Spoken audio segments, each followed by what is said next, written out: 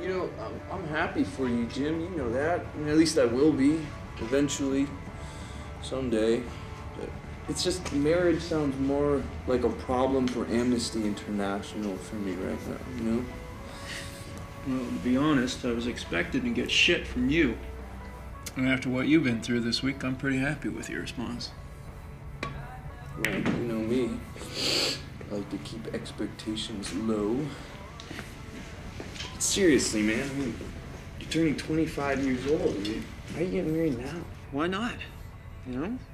I mean, I figure Sarah and I had too much going for us as a couple, and we might as well move things forward. So, we're both at dinner tonight, just sitting there and staring at each other, and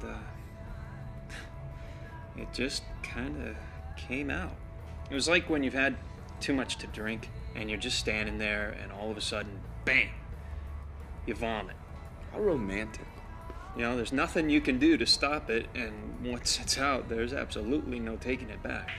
Yeah, I guess, just kidding wouldn't work out quite so well.